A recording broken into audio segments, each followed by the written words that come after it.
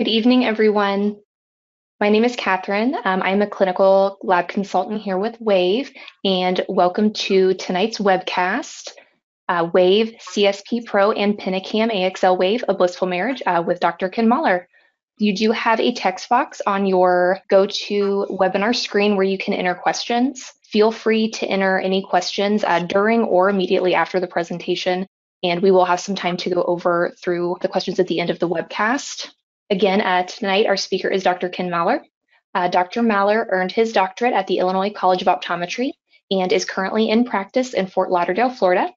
His practice is devoted to orthokeratology as well as providing visual rehabilitation for the irregular cornea. He's one of the foremost wave contact lens designers in the world, and he authored the first wave contact lens designer certification program. And Dr. Mahler lectures extensively on custom contact lens design, as well as providing clinical consultation services. Dr. Mahler was also one of the first doctors to start using the Pentacam Corneal Scleral Profile scan, or the CSP software, including when it was still in beta testing. He is a fellow in the American Academy of Optometry, a fellow in the International Academy of Orthokeratology, a diplomat in the American Board of Optometry, and a fellow in the Scleral Lens Society. It's an honor to have Dr. Mahler with us here tonight, and on behalf of WAVE, thank you for your time, and thank you to everyone in attendance tonight, and you're in for a great presentation. And without further delay, welcome Dr. Mahler. Thank you, Catherine, and welcome to all of you that have come out tonight for the this webinar on WAVE software, the CSP PRO and the Pentacam AXL WAVE system. This is webinar 10 in the series for WAVE, and let's get to all of the great information.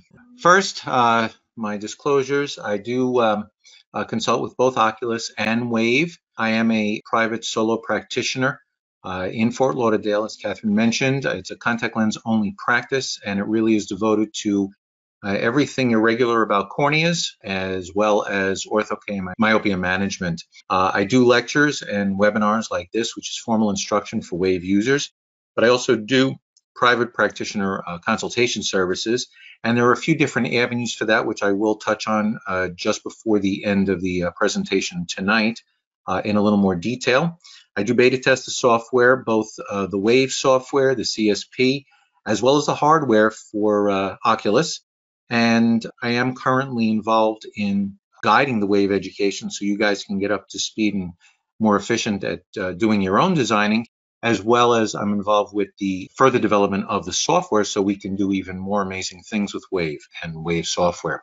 So let's start with understanding what the Pentacam is all about, and we really have to start with data. The Pentacam is a rotating shine fluid camera that provides us with the data off of the corneal surface and scleral surface by doing topography and tomography. We get really even further images further into the eye in the anterior segment, and can even get well into the lens behind the iris there. It is also capable of doing axial length measurements through optical biometry, as well as wavefront aberrometry. That's total aberrations that are measured for the entire ocular system.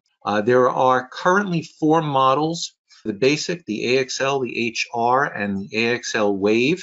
And I do have a little chart at the end so you can understand which model would work best for your specific situations based on what it is that you're trying to do, utilizing the Pentacam hardware within your own practice. All right, so let's start with the CSP PRO.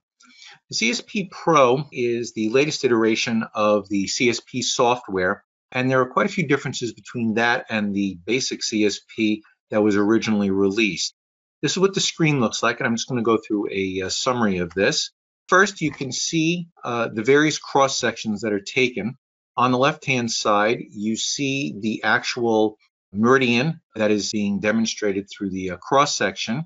In the middle section, where you have all of those arcs are not decorative. They're actual data that's being plotted as a result of the sagittal depths at all of those various locations. You can see that in this particular picture, there are those 25 arcs from top to the bottom. The top one is red because you can see number 1 is circled with a square circle. Pardon my geometry there, because that's the one we're actually referencing. So that's the one that's in red. And then As you look down, you can see that there are various different angles that those lines are sort of heading down south at, and that's because those are actual sagittal measurements of those cross sections, with steeper meridians approaching the lower portion of the screen faster and flatter meridians approaching it slower. If you do a cross section by clicking or left clicking on any one of those chord lengths, as well as anywhere in between, you will get the actual sagittal depth at any particular chord. We have an 18 millimeter display here, and you can see on the CSP Pro that I have captured data all the way out to 18 millimeters on this particular scan. There is no extrapolated data, that is full capture. The coverage map tells you how much coverage you've actually been able to obtain, and you can see that that's filled in with sort of a yellowish color, yellowish green color on the top, and a sort of a turquoise color on the bottom.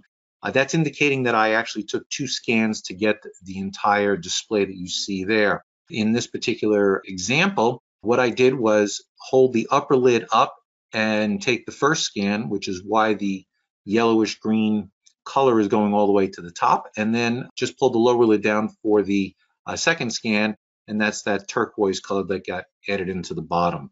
If in fact you can get the lids open all the way, you can do all that in one single take. You don't need to split that up.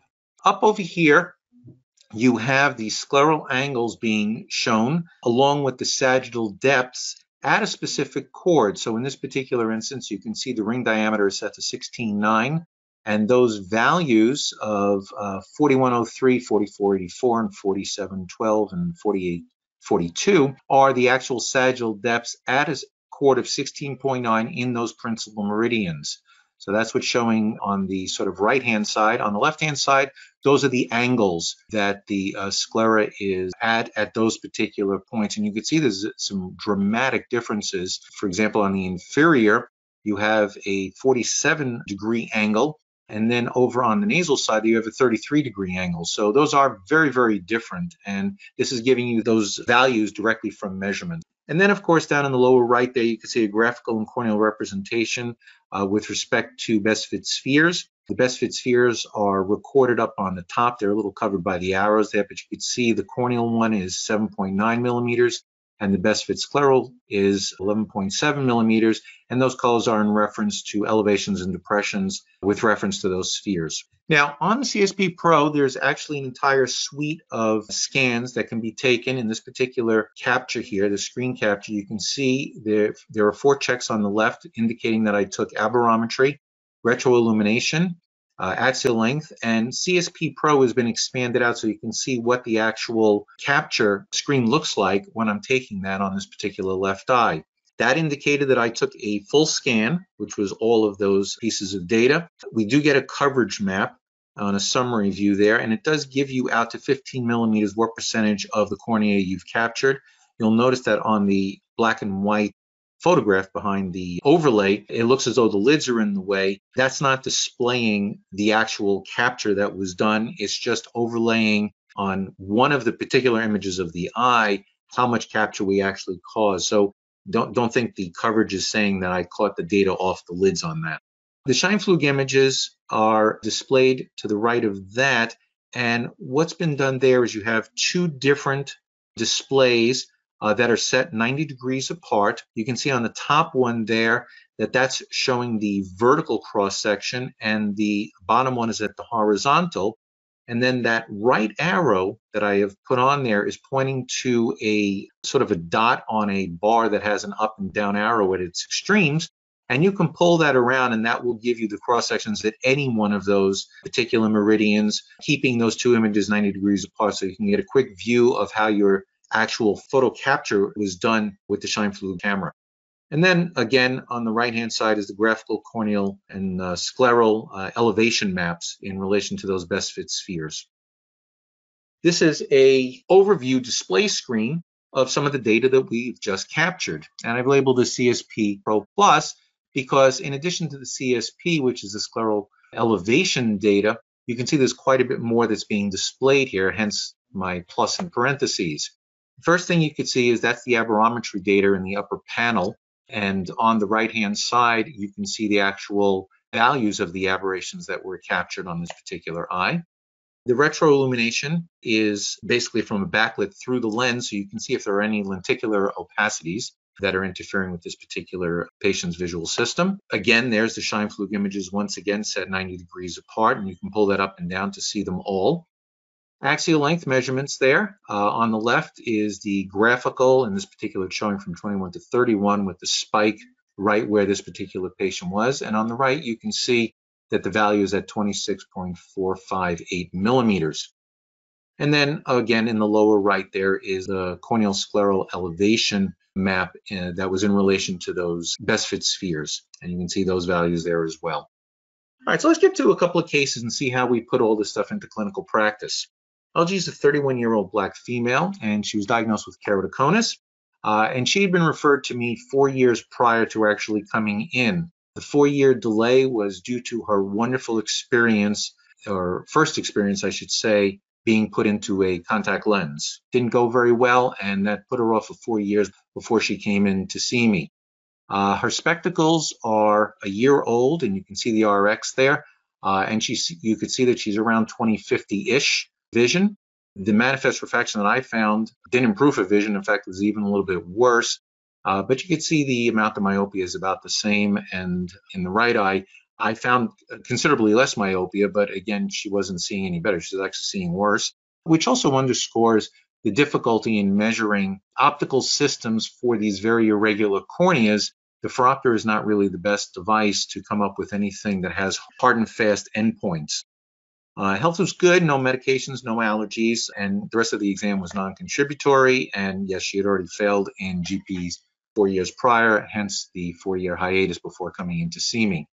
Here are her Pentacam scans that day, and you can see it's an obvious keratoconic set of corneas here with the sort of very elevated area fairly well centered. Down at the bottom, I also have the corneal thickness map, and you can see there she is fairly thin at 370 microns on the right and 361 on the left. This was the actual scan that I took of her eye that day. Once again, you can see the arcs of cross sections there. And you can notice that I've pointed over inferiorly to that sort of set of pink arcs at the very edge there. And you can see how quickly they're approaching the lower portion of the screen. They're really heading more straight down than, for example, the turquoise arcs that are on the left-hand side. And that's because of the inferior steepness of the inferior portion of this particular sclera. You'll also notice that the nasal side, which is where those sort of yellowish golden arcs are much, much flatter and considerably more elevated.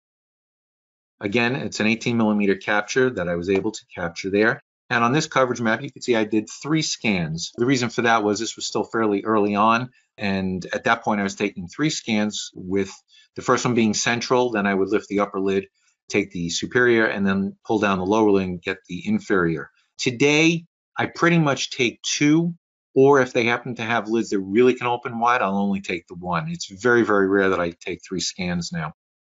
The scleral angles are shown there along with the actual sagittal depth, and that's at a 15.8 millimeter chord. And that's for the reason that that's in fact how large this lens is going to be. So I was interested in the data at that particular chord diameter. And again, there's the graphical representation of the corneal and scleral elevation. It also gives you an average sag. So if you're not utilizing software-driven design to get to your lens, but you're actually using trial sets, you can use that average sag as a good starting point for pulling out your first lens.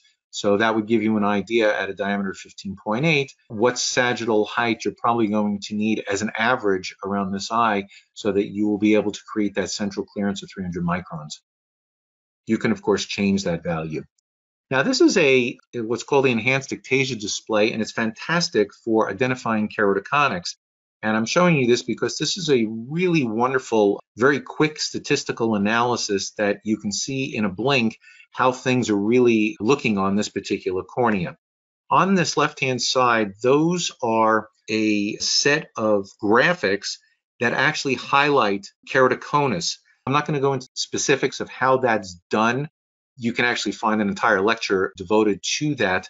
but basically it does sort of an enhanced analysis to sort of highlight if in fact you're dealing with a cone based on the elevations of both the front and the back. And you can see here, this is very, very abnormal. And we definitely have keratoconus here.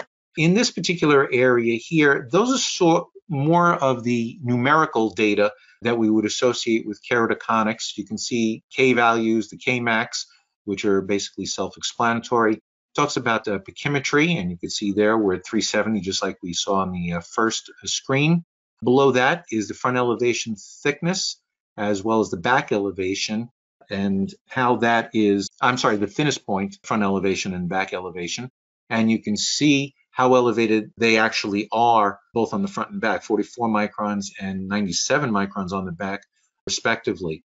And then down at the bottom of that box there, you have the progression index, which is, again, another statistical analysis to allow you to understand if you're dealing with keratoconus or something that may be masquerading like keratoconus. That minimum and maximum that are in green and blue, you can see those lines on the corneal thickness graph just to the right of that. Those are the values, and what they're pointing at has to do with the progression of thinning. So the green line is where it thins the least, progressing from the center to edge, and the blue one is where it progresses the most, or the most thinning from the center to edge. And those are summarized by that Artmax. And the very brief summary here is everything there in red, those are all abnormal values. You can hit the little sort of triangle that's in the lower right there to understand a little bit more about what those values mean, but I'm not going to get into that now. We talked about the corneal thickness map, and then down here is how the corneal thickness / thinness is changing from where it's the thinnest to the thickness, center to edge. The three gray lines in the upper box, those three arcs, that's normative data out to 2 standard deviation units. And you can see my patient is the red line way above that, which is indicating that this is clearly keratoconus. There's no doubt about that. And then the percentage that the thickness increases, again, those 3 gray lines represent 2 standard deviation units, with the middle being the average. And again, this particular patient is way, way below that with that red line there. So we're pretty certain we have keratoconus here. There's no doubt. Down at the bottom there, those are the numbers that we would use to describe keratoconus. And yes, everything is red because there's no doubt that we're dealing with keratoconus here. What we're looking at over there is the deviation. The first one, the DT, is the deviation of the thickness on the front surface, the deviation on the back surface. I'm sorry, not thickness, just the deviation on the front surface and the back surface. The DP, DT, and DA are referring to the thickness changes, and they're all summarized through a regression analysis to that big D that's at the very end, indicating 13.94. And that's actually the total deviation. And since you don't know what the norms are, a value of 1.6 would be suspicious, and a value of 3.0 is abnormal. So clearly a total deviation of 13.94 is very abnormal. So again, this is a very, very clear-cut case that we have keratoconus. So here are the wave lenses that I did for this particular patient, and I just want to give you a breakdown of what we're seeing here on the screen. That's the modification area where you would design up the lens. We could see the lens relationship to the cornea and sclera. The blue arc is the lens. The gray and white arc is the cornea and sclera, and those are not just pictures, they're actually being created as a model from the data that was captured by the Pentacam, with the gray being the cornea and the white being the sclera. There are the 4 control points, the red, blue, pink, and black, and you have total control over where those go, but you're basically putting those where you can get the biggest bang for your buck, so you can design the lens exactly how you want to design it. And the graphical representations, those are those 4 graphics in the upper left-hand part of the screen. We see the raw corneal data. So that's the import of the data that was collected by the Pentacam directly into Wave. So that's what Wave thinks the cornea looks like based on what was sent to it from the Pentacam data. And that's that lower left screen. And you can see it looks very similar to the graphic that we saw on the Pentacam screen. In the upper left is the fluorescein pattern. And that's a projected fluorescein pattern based on the model of the cornea and sclera matched up against a particular lens that we designed. So you can see in that particular diagram there, I have a lot of central clearance, so it's not hitting the cornea. It's landing outside the limbus, and then there's a thin ring of fluorescein indicating that I have the very edge of this lens lifted just a little bit. Down on the upper right, you can see the graphic of the lens front surface, and in the lower right, you can see the graphic of the lens back surface. And those curves are matched to the colors that are being used there on the Pentacam. So those colors are not just decorative, they're actually indicative of the colors that you would be comfortable sort of analyzing topography itself. Up here we have essentially the textual values of the haptic data that I have. In this particular case, you can see on my upper left graphic in the quad display where it says fluorescein map, I have the radar screen pointing directly to the right, or the 000 mark. And in that direction, we can see the values for the edge angle, the deviation of the edge, and the lift angle. So that gives you the information of what's going on there. You would go ahead and grab that radar screen and drag that around for each of the semi-meridians. And of course, that data would change so you could see what the edge of the edge profile of your lens looks like all the way around. The blue that's under the darker blue line is representing the tear layer profile that's under the lens. And then in the right column there is the lens summary, where you have the symmetry of the lens, the diameter, center, and edge thicknesses, what material you used, any markings you've put on it, and of course the power values that the lens has in it. So let's move on to our patient, since I designed up that pair of lenses. This was the dispensing visit, so it was my first pair of lenses on her eyes. And bear in mind, this is done 100% empirically. I have not had any diagnostics on. So I designed up that pair of lenses based on the Pentacam data. And we see that I got 20/50 and 2400 vision. I clearly missed the script on this. Right eye, not too badly, but the left eye I really missed by quite a bit. But look at the potential for vision. We're down in the 20/25 range there with that over-refraction. At the biomicroscope, the right and left lens were both well centered. It was about 125 microns of clearance. Flange alignment was very, very good on the right lens, showing about 15 degrees of counterclockwise rotation from my intended orientation.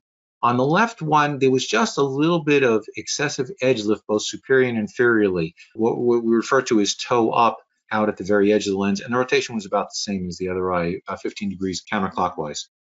I did not dispense the lenses because of the fact that the RX was so far off and the vision wasn't very good. She was about 20/50 in her glasses, so I let her continue with her glasses. I ordered the right lens with the power change, but I was happy with the fit, so I did not do anything about that.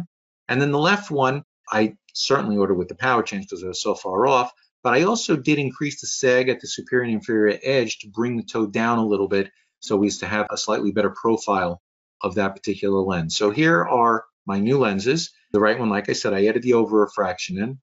And then on the left one, I added the over-refraction in, but increased about 120 microns of sagittal depth, both superior and inferior at the edge of this lens. Now you can also see on the front curvature graphic that the center, where it's green, now has sort of a lime green appearance up and down and a darker green side to side, indicating the cylinder that I've added onto the front surface of this particular lens design, since the cylinder has been added onto the front curvature. So my second dispensing visit, I did much, much better. In fact, the left eye was dead on target with a plano over-refraction, and the right eye was off by just a little bit of minus, but I was still able to get even better than 20/25, better, improving the vision there with that little bit of extra minus. With the fit, both fit beautifully. I got about 200 microns of clearance on the right with 150 microns on the left. But what happened on the left eye is it was rotated kind of unusually at 45 degrees counterclockwise. I wasn't really expecting that. I did dispense those lenses, and I decided to hold on the changes to see how these performed, since the vision was so much better than she had with her glasses. And I did a follow-up a couple of weeks later. She said she's wearing them full day, comfort's excellent, her vision's excellent, but she's noticing these vertical cones from a light source at nighttime. And she is improving with application removal of the lenses. Vision was 20/40 plus and 40 plus in both eyes, and you can see they've drifted a little bit on both eyes. The right eye is pretty close to what we had on dispensing. The left eye, although it was plano before, you can see it's roughly hovering around plano. It's showing a little bit of cylinder there. The fit looks very, very good on the right, pretty much as I dispensed it. And now the left one was even stranger because now we had a little bit of compression at the nasal pinguecula, and it was rotated about 90 degrees clockwise. So I decided to redesign and order up a new pair. On the right one, I decided to incorporate that over-refraction data. But on the left eye, I felt that the pinguecula might have been throwing the stability of the lens off a little bit, and I did want to fix that compression. She wasn't complaining, and it really wasn't red, but it was, I think it might have been hampering the fit a little bit.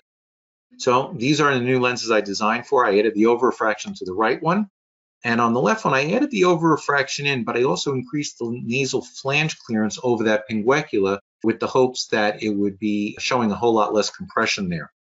Third dispensing visit, now a dead on target on the right eye at 20/20 minus, no over-refraction.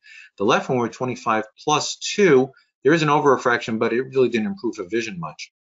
Fit now on the right eye, still excellent, just as it's been all along. And the left eye now is back to the proper orientation with that 15-degree counterclockwise rotation, more than likely because the pinguecula was no longer interfering with the rotation of the lens, causing the disorientation of that lens there.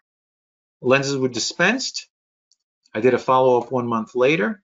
She's doing great with the comfort. Her vision's excellent. She lost those vertical cones from the light source, and she's getting the lenses on and off very easily. She's 20/20 minus and 25 minus. We can see that there's nothing left in terms of over-refraction on the right eye. The left eye is still showing a little bit of over-refraction, but no real improvement in acuity. The fit, basically exactly as it's been all along. It looks fantastic. And so she was dispensed. Recheck her 5 months. So this case really does show that with fantastic fitting data, the first pair of lenses actually fit almost 100% of the way there. The right one we were basically there, and the left one, other than the pinguecula and a couple of little minor modifications to the edge and then dealing with the nasal compression of the pinguecula, that just improved the fit just that little bit extra that we needed to. The only thing that I needed those follow-up lenses for really was for vision. All right, let's go to the next case. KS is a 52-year-old white female, and she's post-Lasik. She self-referred in April of 2022 out of pure frustration. She had LASIK in 2006 and one procedure in each eye. And for 10 years, she was actually very happy with her results. But 2016, she really started noticing wasn't seeing well. She went back to the surgeon, and with multiple visits, the surgeon did nothing. There was no treatment to improve the vision, and he basically sent her on her way. So in 2019, she found a scleral lens expert, and the doctor who was fitting these scleral lenses is a doctor that I do know fits many, many scleral lenses very successfully. So this is a scleral lens expert, and worked with this doctor for 9 months and failed due to discomfort in vision. So she wasn't able to wear the lenses and she wasn't able to see, and that was 9 months of work. Not deterred, she went to a second scleral lens expert, a doctor who I also know and does fit many scleral lenses. In 21, fit for 7 months and still failed for discomfort in vision. And on top of that, didn't have a very good experience there with the doctor. We'll leave that to bedside manner that just didn't really get along with the patient. She still can't see, so at the end, she went to, of 21, she went to a third physician. They fit her into soft torics and failed because the lenses were sliding all over her eyes. So she really couldn't see very well at all. In April 22, she decided to continue, and she was able to find a way in to see me. So her glasses are about 6 months old. They were given to her for full time, but she really only wears them for close work. If we look at the RX, we could see why. Her left eye is basically getting her by for her distance activities, but being that she's 52 and already a fair amount of plus in the right eye, there's no possible way she's going to be able to work on the computer the amount of work that she does during the day. So she puts them on for the computer and for reading. Uncorrected, she's about 20/50 minus and 20/30 plus, and like I said, that left eye is pretty much getting her by on a day-to-day basis. Manifest refraction that I found was quite a bit more plus even on that right eye with some cylinder, and the left eye a little bit more cylinder. The ed was 175, and I noticed on the right eye she has a corneal nodule at the superior nasal flap junction, which is a possible side effect. I have seen a few of these now on LASIK eyes. It's sort of like a Salzmann nodule or nodules, and they can pose various degrees of impact in terms of vision and or physiology. Health is good. She's on progesterone and estrogen, no allergies, and the rest of the exam was non-contributory. So I planned her a distance scleral lens in each eye, but we also talked about if I can get everything working well, might fit her into a multifocal, which made her very happy. So here are her scans on the Pentacam, and we can see here that's the nodule that's on the right eye, and we can see on the elevation there that it has an elevation of about 90 microns off the surface of that eye. This is what the nodule looked like on the Scheimpflug image on the top, and then on the bottom there, I just put that on there so you can get a sense of, the location as well as how high this is actually sitting off of the surface of the eye. This was the screen for aberrometry that was taken on that day, and you see I expanded out the aberrometry section, even though I did all 4 scans on the suite. But on the aberrometry, we can see over here these results were given. And just to take a look at this, we can see why she's fairly unhappy. The vertical trefoil was the 0.612 microns. Vertical coma was 0.548, and the horizontal coma is 0.962. If we take a look over on the left there, we can see that the total aberrations due to coma are 1.21. And for those who are not familiar with normative values for aberrations, we normally expect for spherical aberration a value between negative 0.4 and plus 0.45. We can see she's at about 0.198. So she doesn't have much going on from spherical aberration, but on the coma aberrations, we expect those values to be between 0 and 0.5, and she's at 1.121, and that certainly is degrading the quality of her vision significantly. So we come over here for the CSP PRO software, and just so you can see, for those of you who delegate scans, the feedback that's given on this particular screen while the scan is being taken is information about the quality, and you can see the QS on this one is green and okay, which means that it was an acceptable quality image. We also see how much coverage we had at 15 millimeters, and in this case, it's about 84% of the eye was covered at 15 millimeters. The Scheimpflug images, once again, there are shown at the 90-degree apart, and then the graphic of the corneal scleral elevation data. This is the CSP display, and you can see this was done on a 2-shot capture, one for the yellowish golden top part, and then just for the turquoise down at the bottom when I pull down the lower lid. I set this for a 15.7 millimeter cord, and what we can see here is we can see on the graphic elevation as well as the arcs that there's an increased flatness and elevation on that nasal side. We can see that the actual other 3 quadrants are fairly equal and just really slightly depressed. So regardless of what's going on the cornea, since we're fitting the sclera, we really do need to understand these elevations and how different they are. And we can see that we're very flat and elevated sort of on the nasal, almost half of the eye, but then it really has a fairly even with the best fit sphere depression the rest of the way around the eye. You can also see the corneal nodule right there on that arc. You can see how it's bumping up that particular arc, the 4th one from the bottom. And on the left eye, this was a 2-shot capture, again at a 15.7 millimeter cord. Once again, we can see on the nasal side the increased flatness and elevation. Yet despite what we had on the right eye, we can see that we have increased superior and inferior depression on this eye. So just because we're dealing with the same patient doesn't mean that their sclera is the same from right to left, and we can't assume that. The temporal is about even, but certainly the superior and inferior portions of this contact lens are going to need to address that depression that we're seeing there. So these are the 2 lenses that I designed for this particular patient. And it's an 11.7 millimeter cornea, so I designed a 15.7 millimeter diameter lens. For distance only, that's the RX. It's a totally free-form lens, and you can see that in that graphic on the back curvature. And the sagittal depth extremes on this lens from one edge to the other, you can see it's actually just shy of a millimeter difference on the periphery of this lens. On the left eye, once again, an 11.7 millimeter cornea, so a 15.7 millimeter lens, distance only. There's the RX. Once again, it's a totally free-form design. And sagittal depth extremes on this is just a little bit less then the other about 3/4 of a millimeter difference all the way around this particular eye. First lenses on the eye at dispensing visit. I clearly missed the RX on the right eye by a lot of plus, but the left eye hit pretty close there. 20/20 minus and very little over refraction, got a 20/15 minus. The right lens was well centered, 150 microns of clearance. I liked the flange alignment all the way around. There was a slight toe up at the temporal edge, but there was no rotation. On the left, basically the exact same issues, along with the toe up at the temporal edge. I did not dispense these lenses given that the power was so far off on the right eye. And so on the right one, I ordered with the power chains, but I also adjusted that temporal edge to bring the toe down just a little bit. And on the left one, I was very happy with the fit, just that little bit of temporal edge issue. So I decided to go ahead and add a multifocal since I was already very close with the fit and the prescription. Second pair of lenses, you can see we've got the right eye right where it belongs now at 20/15 minus, very little over refraction, and the left eye 20/20 minus, very little over refraction, and she was at 20/20 at near. Well centered on the right. I was happy with the clearance and the flange alignment, no rotation.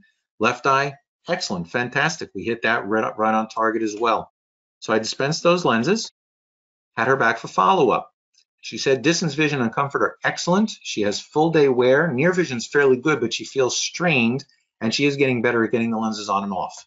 Vision has remained very nice on the right eye at 20/15, and on the left eye, she again is 20/20 and 20/20 minus and 20/20 at near. So all that's very good. Assessing the fit, right eye is doing fantastic, and the left eye also fantastic. I decided to go ahead and order up the lens with the multifocal. The left one we continued with no changes at all since she's doing so well, and that was really to balance out just her near vision. I did get the multifocal for her. She's actually doing fantastic now with that. So here's a case that had failed with the first doctor through I don't know how many lenses over 9 months. On the second doctor through 7 months of whatever lenses they went through. And in this case, the lenses were pretty much fit on the first pair and done. Little fine tuning on the script, and that was it. All right, last case here is a 45-year-old white female. This is a little bit of a different type of a case. She's been in Ortho-K since 2007 at 30 years of age, and I was the one who put her into Ortho-K at that point. Pre-treatment RX, she was about a 4 diopter myope.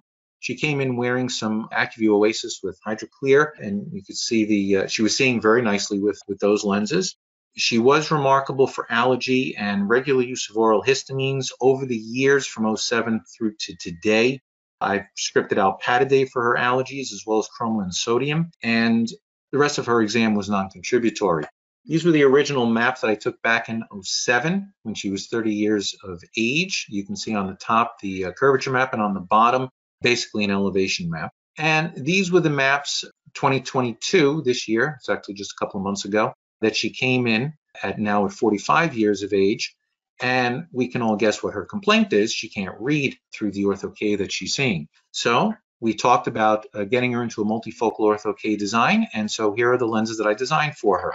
11.2 millimeter cornea. So she's in a 10.9 diameter lens. It's only set for distance only.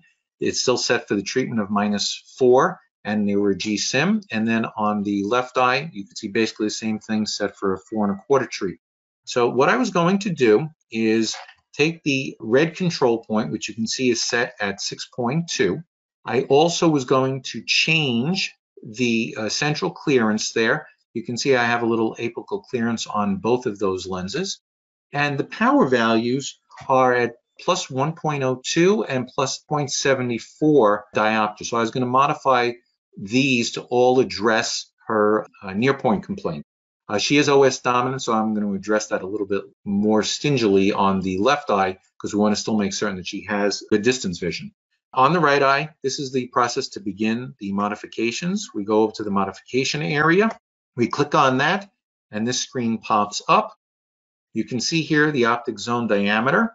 So we're going to go ahead and set to the all, and the little star pattern there tells you which areas you're going to be affecting, and I'm going to affect the entire optic zone diameter.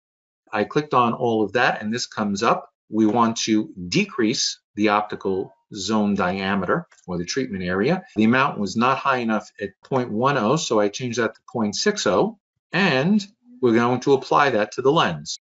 We can see now that we've moved that to the red ball into 5.6. I have still that apical clearance to work on, so we're going to do that next. Let's fix the apex modifications by clicking on the modification area. This is the screen again that pops up. We go ahead to the reverse curve zone. We're going to click on that to pull the two modifications of increasing and decreasing sag. We want to go ahead and decrease the sag, so we're going to drop the apex down. Select the decrease. 1 micron is not enough, so I've changed that to 10 microns. It is an all. We go ahead and apply that. We come back to the screen, and now we can see that the apex has been dropped down.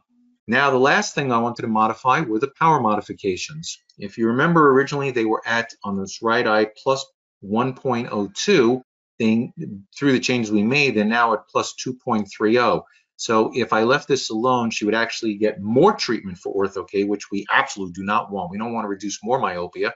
We have to reduce the amount of myopia treatment that she's getting. So clicking on the modification area, we get up to the screen again, and we're going to change that base curve. Once again, we're going to modify this base curve by steepening or flattening. In this case, we are going to steepen that to reduce the amount of myopic treatment she's getting for her ortho-K. The amount at 0.25 is not enough in terms of diopters. We had to drop that from the plus 230, and I wanted to get that down somewhere around plus 0.75. So I set that to a 150 diopter steepening of the base curve. Go ahead and apply that, and here, and lo and behold, we ended up at plus 0.78. So that was basically right on target for where I wanted this lens to be. We move along. On the right eye, we can see the new designs that I just walked you through. And then on the left eye, you can see I did very similar things by bringing the red ball into 5.9.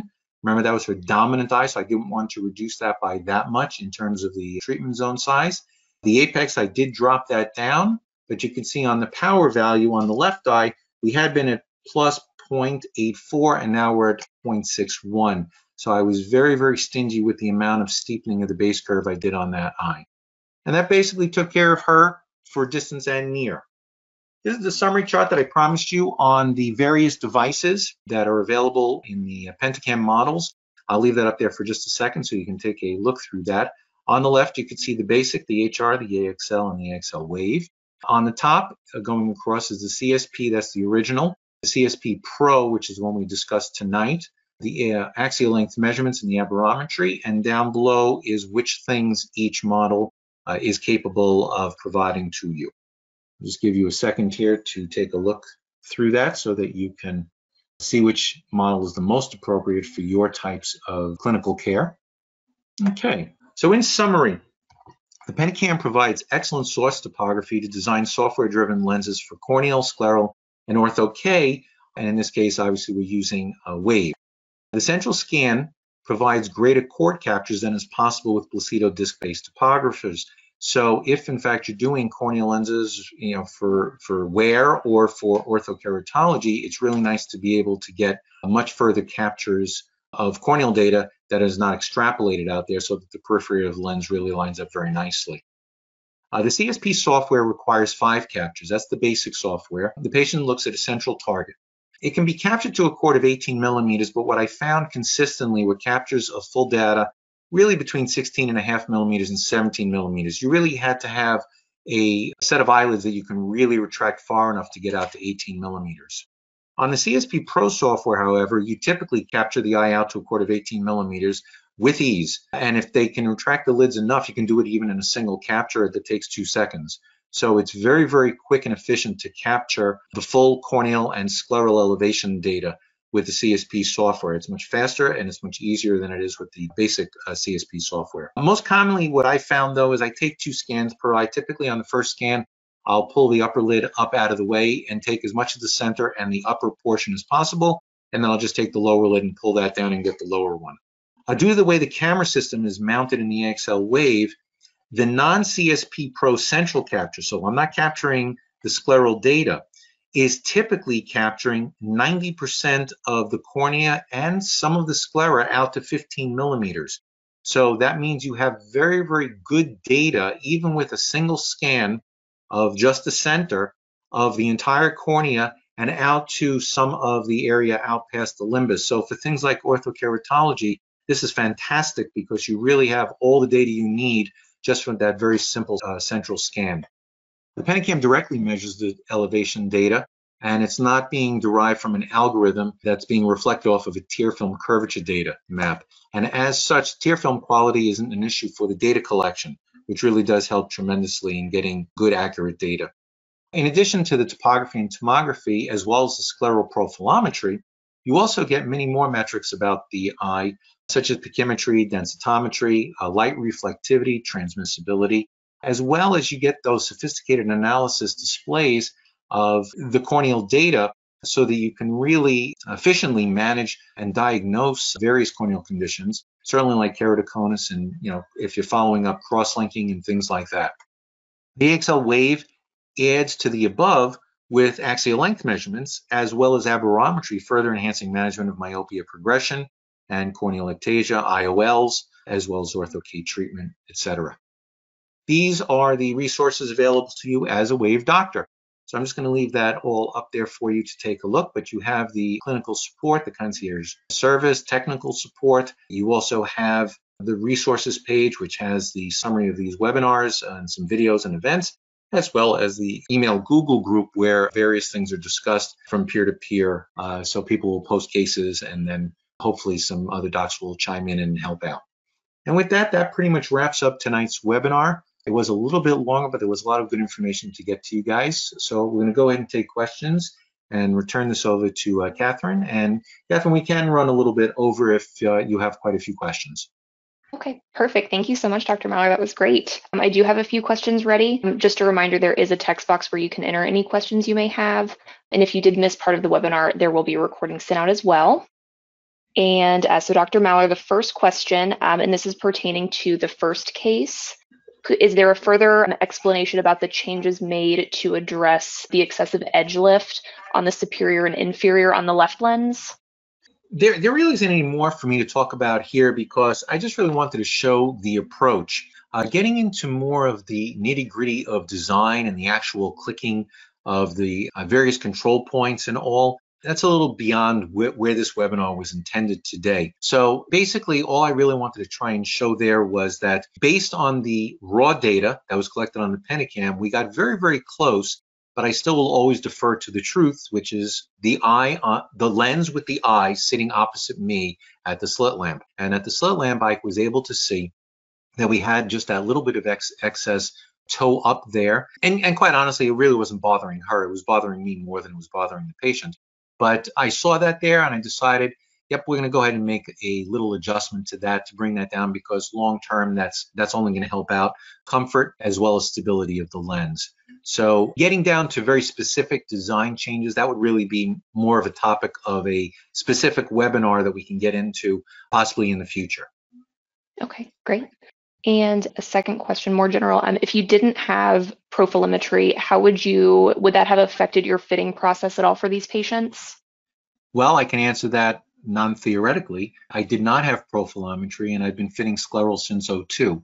So for 16 years, I fit scleral lenses without profilometry.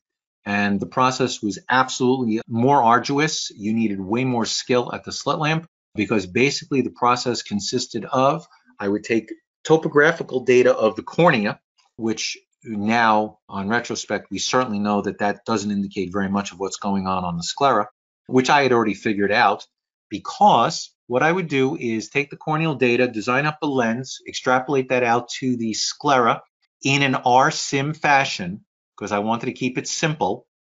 And then at the slit lamp, take a look and see all the things wrong with the flange. Areas where it's lifting up too high, areas where it's bearing down way too low, areas where it's much, much too tight, and it's causing vascular congestion, blanching of the conjunctiva, and the like there. And then I'd go back to the wave screen and start making those changes, both in terms of location and magnitude, according to the notes that I made at the slit lamp for each of those lenses. And then refine that process moving forward through each lens design. I can also tell you from experience, I was very successful with that methodology for many, many years. However, when I got profilometry, I went back to many of those fits who were already very successful, some of them more than a decade already. And I said, I have some new technology. I'd really like to try and apply it to your lens. I went and got the scleral profilometry, redesigned up the lens, and 100% reported better performance of every single lens that I did for them. So I can tell you from experience, it's certainly possible to get a patient successful without profilometry. However, it is much faster and more efficient, and you will also ultimately achieve a much better design, both from a comfort, wearability, vision, and physiology standpoint than you're able to do from troubleshooting from the slit lamp. So at this stage where this technology is available, I couldn't even imagine going back and trying to design lenses without the profilometry. It will totally change the way you design up lenses. That's great. And this next question is more for kind of the wave design. But when you are modifying a lens, is there an order that you recommend making the changes, kind of like an order of operations? For example, changing the optic zone before changing your sag height at the edge? Yes, there absolutely is an order to things, because if you don't understand how the Wave software applies each of the changes, you can end up inadvertently changing some things that you really didn't want to change because you did go out of order. Again, this is a topic that's way more complex than the webinar I was preparing for you guys today. And so these are things that I may be able to hit more in a future webinar. The other thing also, I did demonstrate tonight how the modification area works, but that's actually not the only way to make these modifications.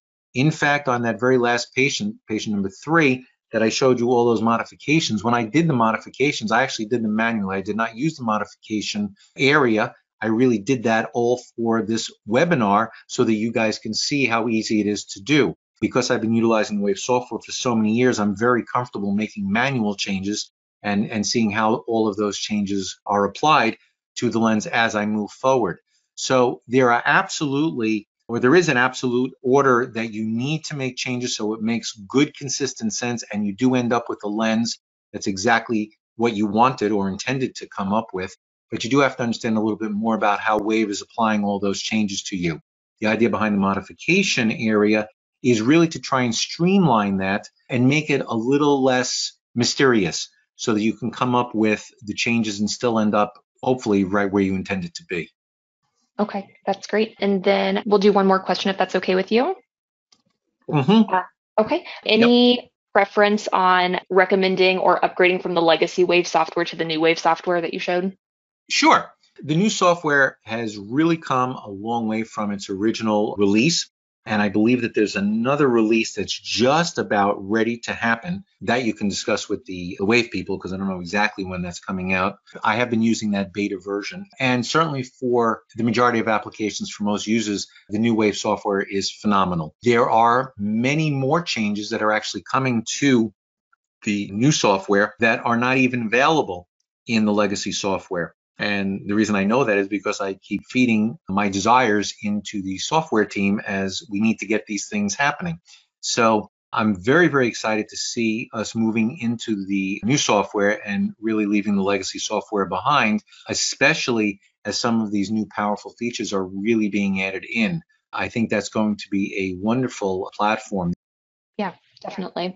So I think that's going to wrap it up. Thank you so much. That was a lot of great information. Thank you for taking the time. And thank you to everyone who attended and submitted questions. And yeah, thanks for the great discussion. So this concludes our presentation. And on behalf of Wave, have a good night, everybody. Thank you, Catherine, for running a good show tonight. And thank you for everyone that attended tonight and came out. I hope you do find this all very helpful to you in your Wave endeavors and getting your patients successful. And I look forward to seeing you next year at our next webinar. Thank you, everyone. Good night.